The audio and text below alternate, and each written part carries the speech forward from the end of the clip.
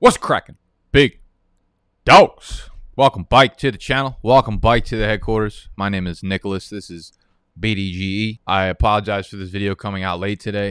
I'm not gonna lie. I've been awake for the better portion of the last 90 hours or so. I've never put in I've never fucking grinded like I have over the last 4 days for this draft guide to come out. And I know I told you guys it was coming out on Monday, but it is officially done, and I'm just waiting on next step directions for my web dev to migrate it to a new host, and then it will be completely live.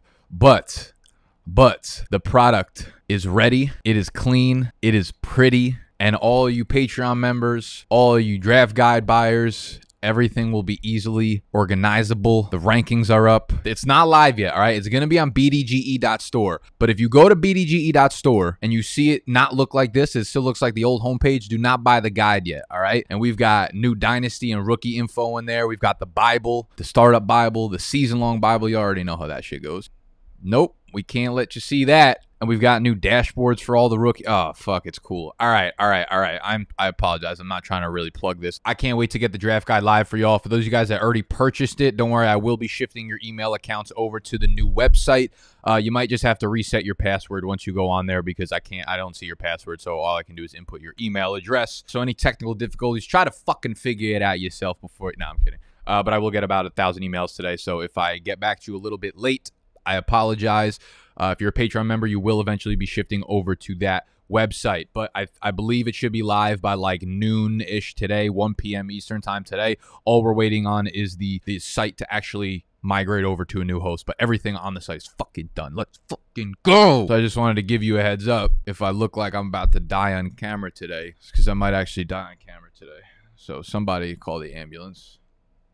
But not for me, motherfuckers. Let's go. We're talking about 5 more players today that we need to stop drafting ASAP Rocky. All right, we talked about the running back position yesterday, so if you missed that video, that shit popped off. That's got like 35,000 views already. It's August. The engagement's high. The energy is somehow high. I'm 100% dying today. I'm leaving my masterpiece out there for y'all. This is going to be the last video you guys ever see me on, so let's make it a fucking good one. Yesterday, we did 5 running backs we need to stop drafting ASAP based on what we've seen in the summer and what we've seen in the preseason. I actually really like this idea of August being all about the preseason games. No, I talk so much about player analysis in May, June, July, that when you get to August, it's nice to have refreshing information. It's nice to actually see players on the field. And I know every single time I put out videos that are based on preseason games and preseason snaps and usage, y'all go nuts and you're like, yo, you're taking this shit way too seriously. It's just preseason. Guys, you have to fucking understand, a coach is not running players out with the first stringers if they're not going to be first team players.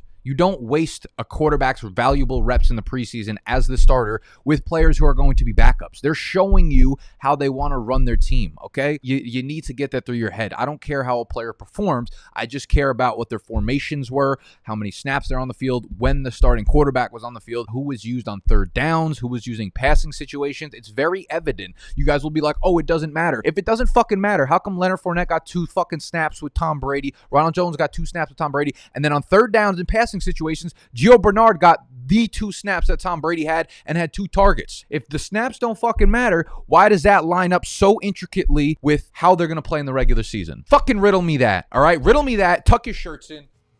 Stop yelling. I'll stop yelling. And let's eat.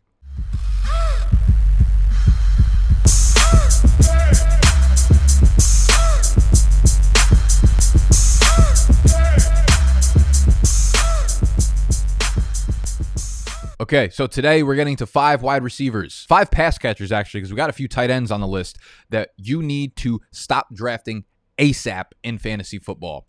Number 1 on this list, and he's a guy I've been telling y'all to fade for a long time already, Mecole Hardman. You know what? I've been fucking on point. I'm sorry. I don't know what's came over me today with the guys that I've been telling you to fade, and then based on week 1 preseason usage, my takes have just been, I feel like I'm a fucking bow and arrow artist that's had way too much Adderall, you know, like the laser focus is borderline suicidal, you know? I don't even know what that fucking means, but I know what it means for Mecole Hardman, that he's not the wide receiver 2 on the Chiefs, okay? They've been telling us, oh, he's a wide receiver too. No one actually told us that. You know what told us that? A depth chart that surfaced out into the open that some intern, some coffee boy probably made from the Kansas City Chiefs front office. I'll preface this by saying wildly small sample size. But Patrick Mahomes played in their first preseason game, 4 snaps. Tyreek Hill played all 4. Demarcus Robinson played 4. Mecole Hardman played 2. And when they were in 2 wide receiver sets, guess which one of those 3 was off the field? You can do the math.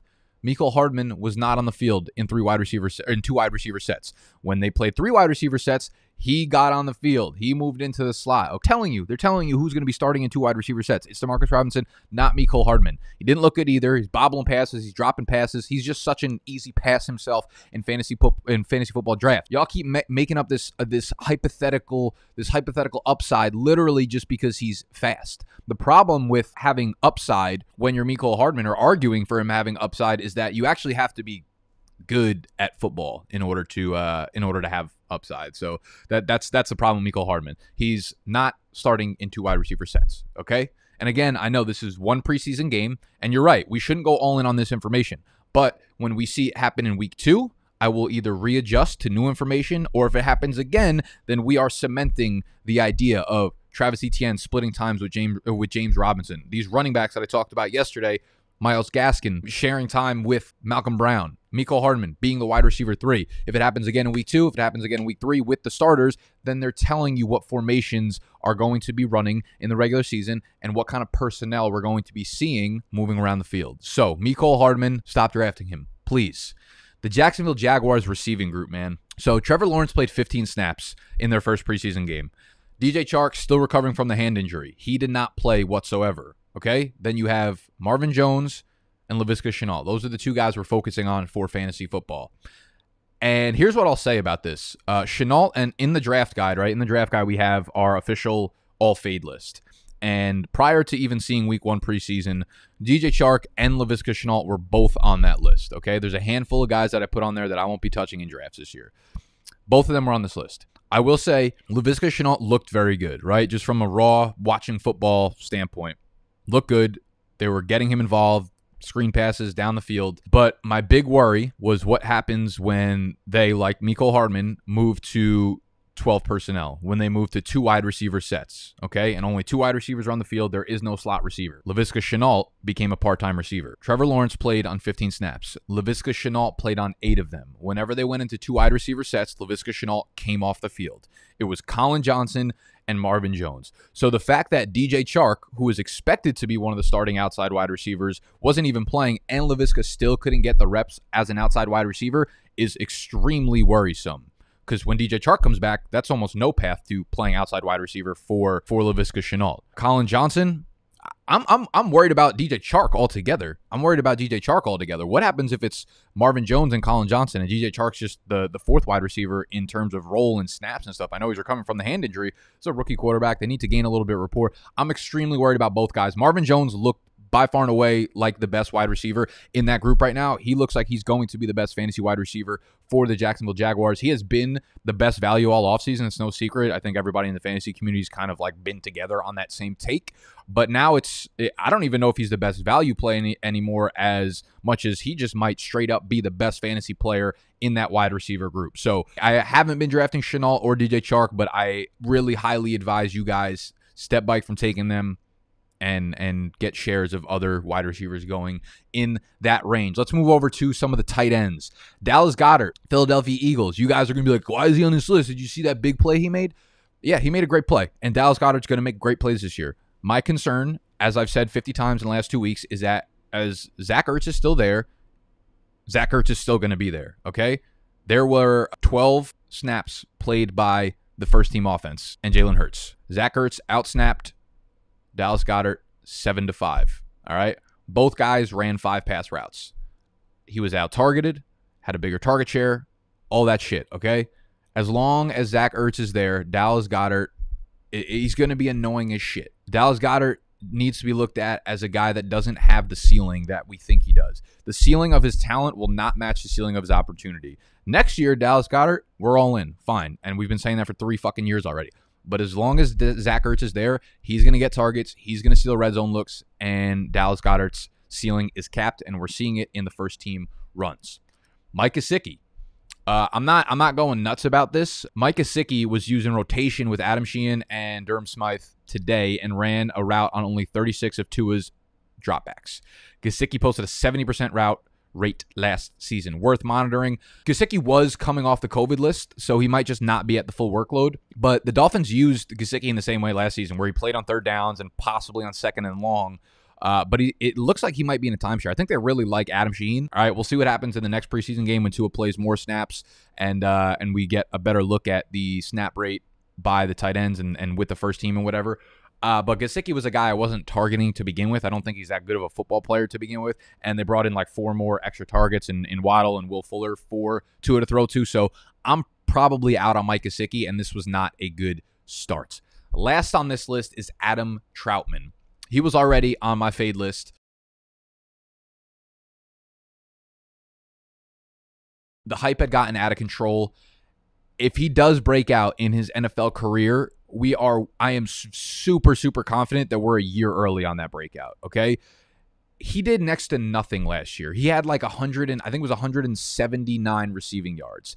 And I dug into the archives, as I do. I like to bring out the big facts for y'all. Just want y'all to tuck your shirt in for this because we're going to run through some numbers here. And while you're chilling, if you're enjoying the video, and you want more videos like this, I would love for you to subscribe to my channel so you could fucking hang out with me on the daily. We're putting out fantasy videos like this every single day where we're telling you to fade players, and we're telling you to draft players, and we're telling you to drink margaritas, all that good shit, all right? So hit the subscribe button down there, hit the thumbs up, and we will jump into this big fact from Adam Trautman. Of 168 tight ends since the year 2000 that were rookies. So since 2000, there's been 168 tight ends that have had fewer than 200 receiving yards in their rookie year. So we're looking at 168 of them with fewer than 200 receiving yards in their rookie year. So that's the majority of them, right? Of those 168 rookie tight ends, 95% of them finished with fewer than 400 receiving yards in year 2. 92% of them scored fewer than 4 touchdowns in year 2. 95% of them caught fewer than 40 passes in year 2. So unless Adam Trautman is going to be in the 99th of the 99th percentile, his stat line is going to be worse than 40 for 404. He's probably, that's reasonable. Most times we don't see tight ends that are this young. Yes, you'll see guys like Darren Waller, Robert Tonyan. They're older. They're like 26, 27, 28. They've been in the league for a while. They don't have to worry about playtime or blocking because they know different schemes and they know how to play the position. Trautman is a receiving tight end from Dayton. Do you think he got NFL schooling? Do you think he got NFL practice quality type shit at Dayton? No. Okay, that's probably why it's going to take him a little bit longer to progress. A player like him who's super young doesn't go from 150 receiving yards to 680 receiving yards. And that's what we need for Adam Trautman to be usable in fantasy and for him to return value at where people are drafting him at like tight end 10, 11, 12, 13. I've heard podcasts that are like talking about him getting into the Tyler Higbee, Noah Fant range. I'm like, that's just fucking ludicrous, okay? So of those 168 tight ends I mentioned before, again, like 95% of them don't top 400 yards, 40 catches, or 4 receiving touchdowns. The highest year 2 totals among those 168 rookie tight ends, if you're taking the highest stat from each of those categories, 676 receiving yards, 55 receptions, 6 touchdowns. People are acting like those are Trautman's floors. Again, those are literally the best numbers of all time of rookie tight ends that had fewer than 200 receiving yards in their rookie year, which Trautman did. All right? That's what I got for y'all's. I'm tripping over my words today. It's early. I've been up since like fucking 5:30. To sleep at 2 a.m. last night. Whoo!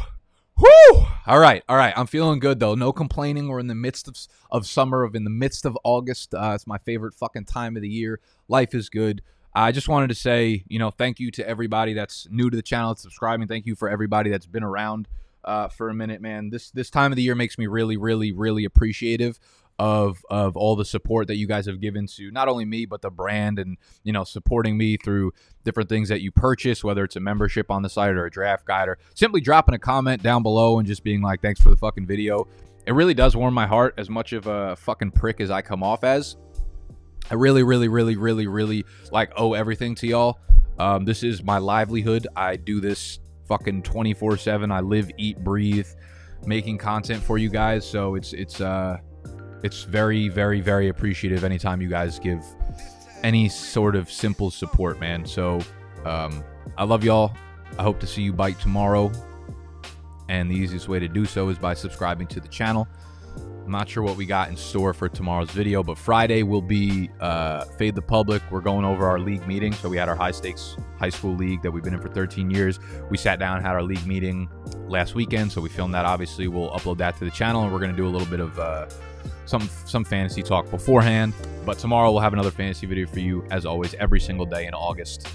Usually 5 a.m. Eastern time, if I'm not up till 3 a.m. working on other projects. All right. I love y'all. I'm out. Bye.